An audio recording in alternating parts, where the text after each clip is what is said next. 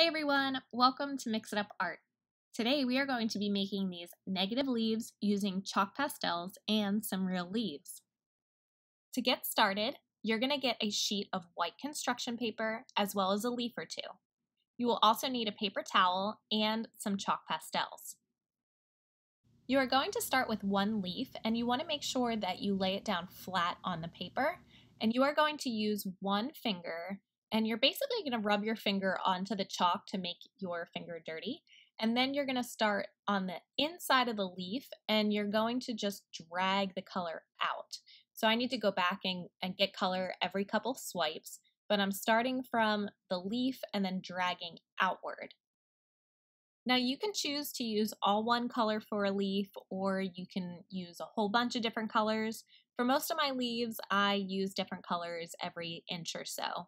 It's really important that you keep the leaf in place, and this can be tricky because the leaf in itself is wavy and bumpy and kind of wants to move around unlike a stencil. So you just really want to be careful that you are making sure the leaf does not move anywhere while you're adding the chalk pastel. As you will see, I am going to be moving my stabilizing hand in all different directions so that I can keep the leaf in place. You want to make sure that you put the chalk pastel all the way around the leaf before removing it, and that honestly just makes it easier than trying to line it back up with the part that you already did. If you hold it in place, just makes it a lot easier.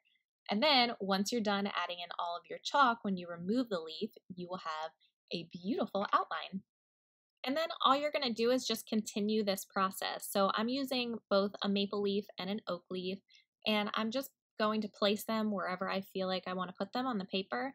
I'm trying to keep them close together. I did do a couple that overlapped, but it's totally up to you how you want to design your pictures. So feel free to place them in any direction that you want. You can place them in the middle, off to the side, you can do half a leaf. You'll see a combination of all of this in my picture. You just want to make sure to use your entire paper, so the only negative space you should have on there is the leaves. And that just makes them really stand out and look awesome.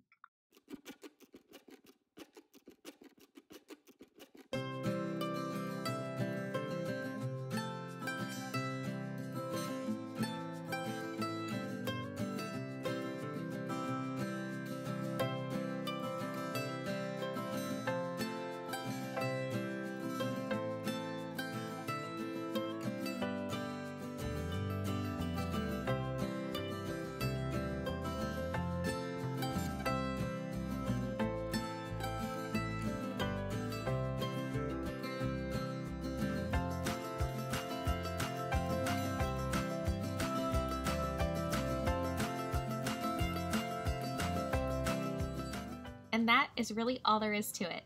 I hope you guys make these, and if you do, don't forget to tweet me a picture at Mix It Up Art. Have fun!